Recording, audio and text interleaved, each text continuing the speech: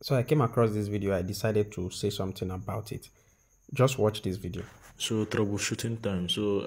I went to a installation whereby I installed an inverter system, 7.5 kVA, and 120 amp solar charge controller.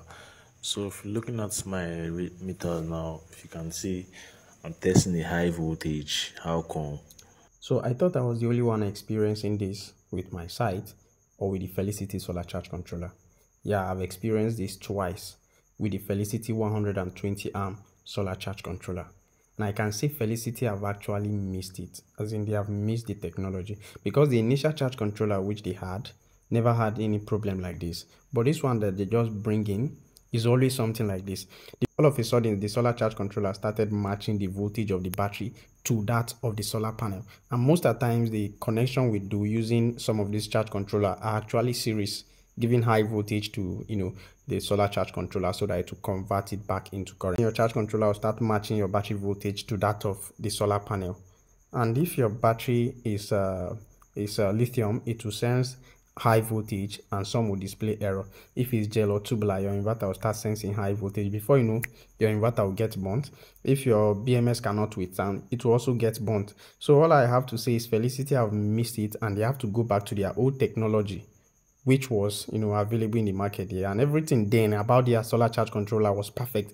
But for this, I don't think I'll even give it 3-star rating. I'm not sure. I'll give it like 2.5, because the two charge controllers I'm talking about, I'm not sure if any of them have stayed up to like 4 months. Yes. And they said you can only apply 7,000 watts.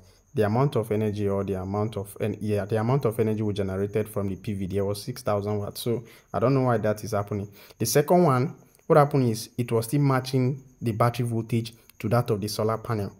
And if that want to happen, the solar charge controller will start displaying even when there is no solar panel, because this very solar charge controller is powered with PV. I mean, it's PV power. Battery cannot power it. Battery cannot make it come on until when you apply PV. So if that want to happen, you see it displaying at night. It means something is wrong with your charge controller. So Felicity should retract its steps, go back to the old technology, and bring something that is better than what is available now. Because to me, I will not give it 3-star rating.